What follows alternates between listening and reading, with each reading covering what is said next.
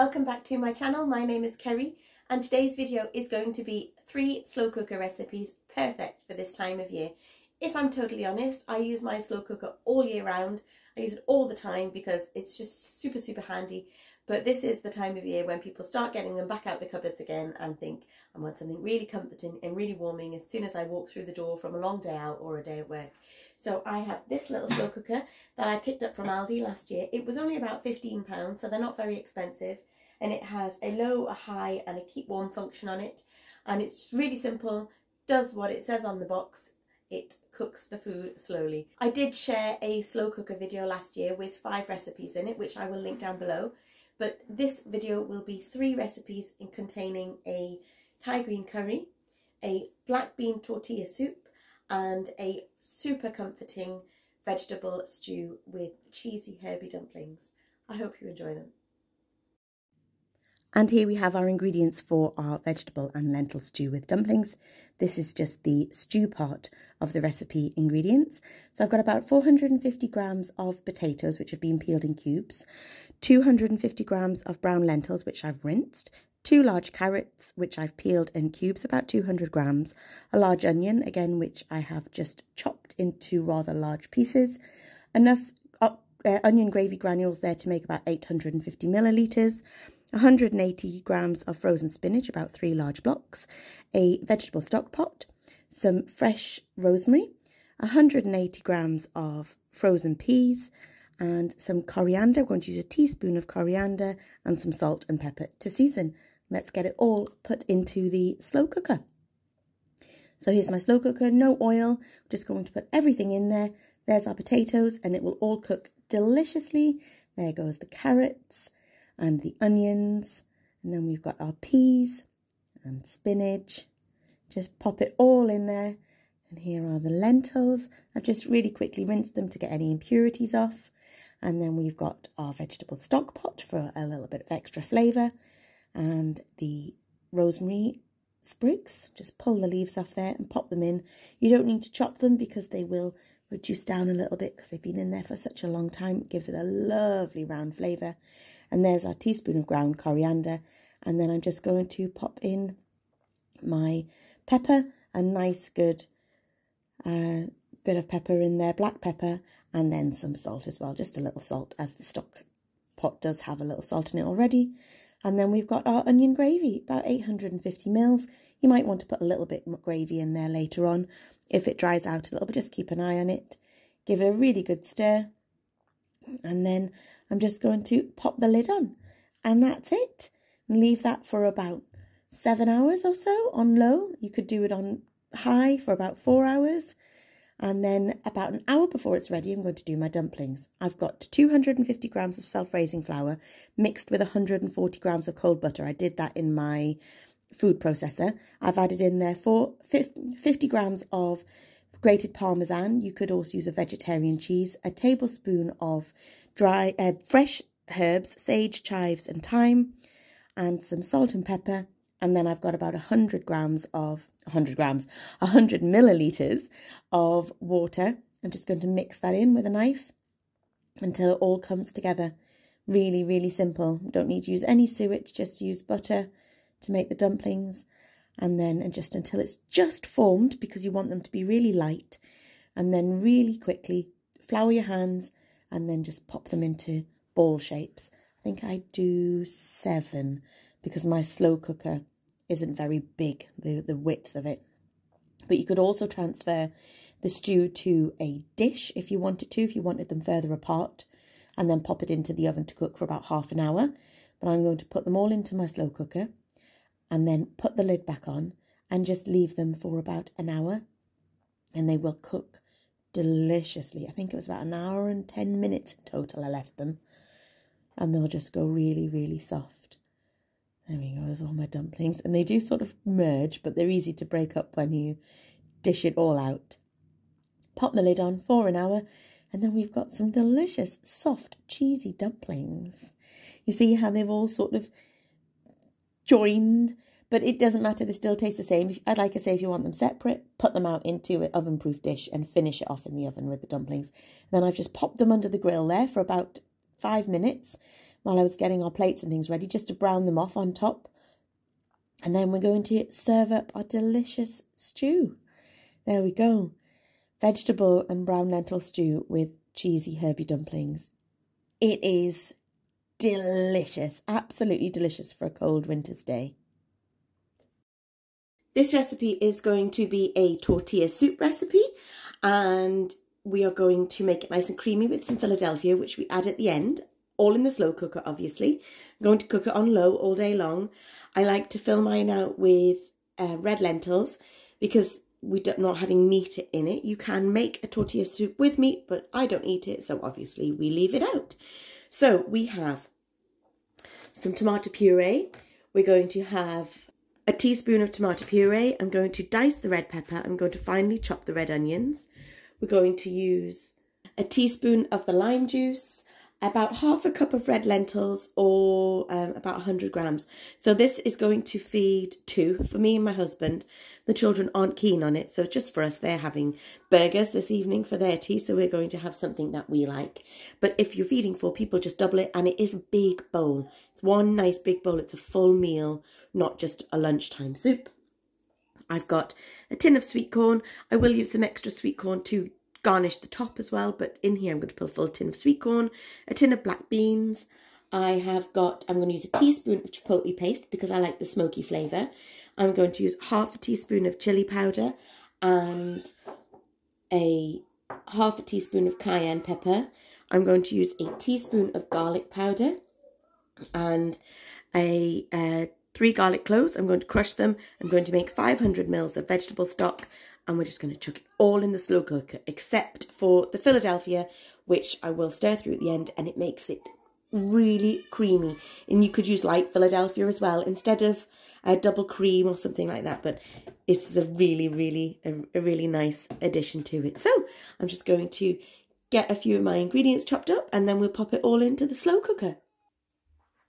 Okay, so I've got my vegetables chopped up, and I'm just going to pop it all into the slow cooker. So we've got our 1 onion, which has been finely diced, and we've got our red bell pepper, also finely diced. Jalapenos, which are from the jar, and there's about 15 slices there, which I've just finely sliced those as well. I've also got our tin of sweet corn. It's a little 200 gram tin of sweet corn, a little half size. I've drained it, if I can get them all in there. And then I've got my tin of black beans. There we go, pop those in. Drained those as well as I could while they were in the tin. About a tablespoon or so of tomato puree. A teaspoon of garlic powder. Half a teaspoon of cayenne pepper. Half a teaspoon of chili powder. This is just a mild chili powder. A teaspoon of lime juice. A teaspoon of chipotle chili paste, 100 grams of red lentils. I've rinsed them to just give them a good clean and take any impurities off them. I haven't soaked these ones because they're going to cook for hours in the slow cooker, so there'll be plenty of time for them to cook. Normally I soak the red lentils so they cook quicker, but these ones I haven't, and they will be absolutely fine. And my 3 garlic cloves. Crush those in there.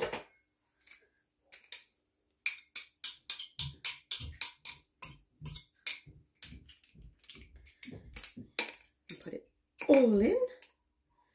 If you've seen any of my videos before, you'll know that we love garlic in this house. There we go. And I've got half a litre of vegetable stock, or 500 ml. Pop that in there. Give it a really good stir. Give it a little season with salt and pepper, not too much because you can adjust the seasoning later on.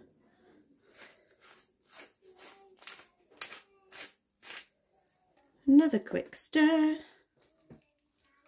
And like I say, if you're feeding more than 2 people, I would double the recipe. Pop the lid on, move this back. Pop my slow cooker onto low. and I'm just going to let that cook for about 5 hours, and then I'll come back and I'll stir in my Philadelphia and let that finish cooking. There we go, there is our soup ready. I did actually leave it for 7 hours before I put the Philadelphia in. I put about 120 grams of Philadelphia in, a little extra salt, and just stirred it, and I've left it for another hour, well, about 40 minutes. So it is definitely one of those dishes that you can leave all day and go to work. You could have done it for 10 hours and then added the Philadelphia while you just chop up all your extras to go on top. So I'm going to dish this out, I'm going to garnish it, and then I'll show you what it looks like when it's finished. And there we go. There is my tortilla soup recipe. I've just topped it with some yellow pepper, some red onion, some tomatoes, a little spring onion, some grated cheese, some more jalapenos, and a toasted tortilla, just a white, like a white wrap, just into a non-stick dry frying pan, and just toasted it on each side for a minute or so, just on a medium heat, and it just gives a lovely crunch to your soup, and you've got all those fresh flavours of the vegetables on top. It is absolutely delicious, and I cannot wait to eat this. I think my husband's more excited than me, to be honest. There we go. Tortilla soup. I hope you try the recipe and I hope you love it. I am just about to make my curry paste for our Thai green curry, which I'm going to make in the slow cooker. You don't have to do this right before you do it. You can do it the night before. You could do it a few days before, a week before, and freeze it. So this will make more than what I need today for the slow cooker meal, but I am going to freeze the rest that's left over, and I'll use it again for another curry, or I'll use it to make a soup. So our ingredients are about 5 little black peppercorns that you can see there, a teaspoon of cumin seed, and a teaspoon and a half of coriander seeds. I'm going to dry fry these in a small pan, and then I'm going to enhance the flavour, and then I'm going to grind them in my pestle and mortar before I add it to the rest of the ingredients.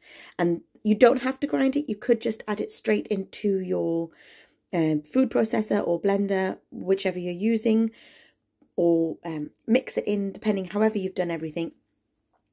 But by using the pestle and mortar, it will then help release some of those flavours that we've enhanced with the dry frying. But it is, you don't have to grind them if you don't have the pestle and mortar. Just pop them straight in with all your ingredients after you've dried fried them.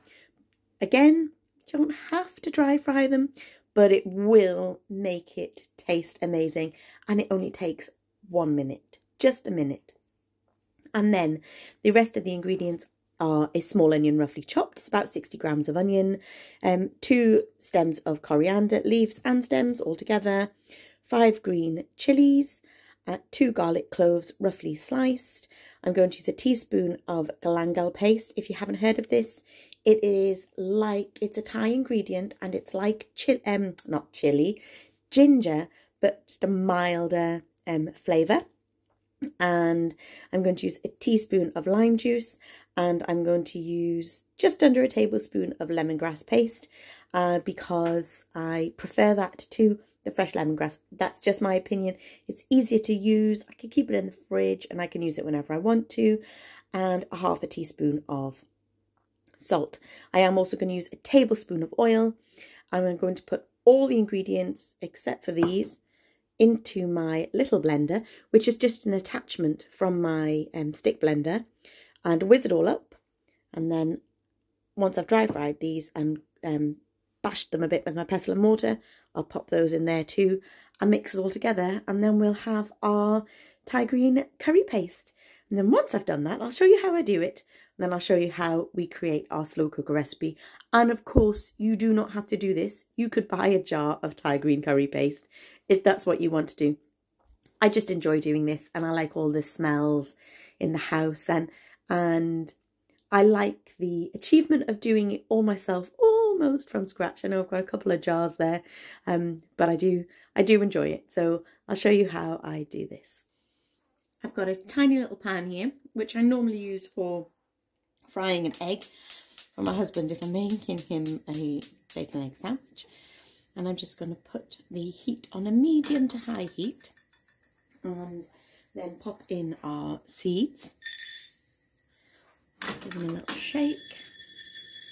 And you just need to do it for a minute or so until they sort of start to sizzle and pop. And it only takes a minute in the pan, no oil or anything. It's just bringing out the flavours of the seeds. Cumin seeds, coriander seeds and 5 black peppercorns. There we go. Come on now. It's almost on high, and it is my smallest ring because I didn't want to get a big pan out, to be honest, just to roast a few little seeds. You just need to be careful that once they start popping, you take it off because you don't want them to burn. You don't want a burnt flavour in your curry paste. I'm just starting to brown there now. Probably can't hear the sizzle on the camera. Maybe there you go, they're just starting to move about and to pop and to sizzle, and they're ready. So that's it, that's as quick as it is. Totally ready, and I'm going to pop them into my pestle and mortar. There we go, there's my seeds, and I'm going to give that a bit of a bash, and just to release all those lovely roasted flavours.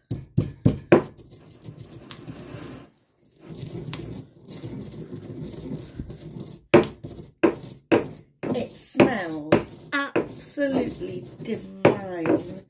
It smells absolutely gorgeous.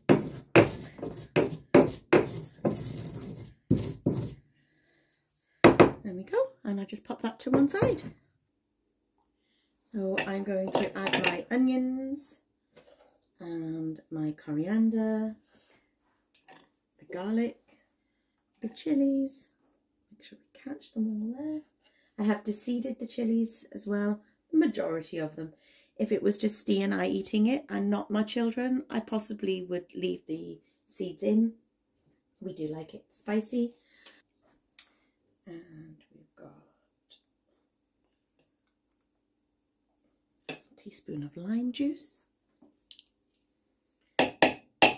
teaspoon of galangal paste, just under a tablespoon of lemongrass paste, half a teaspoon of salt, and a tablespoon of sunflower oil I'm using. Pop my whizzer, my hand blender on top, and we'll just whiz it up.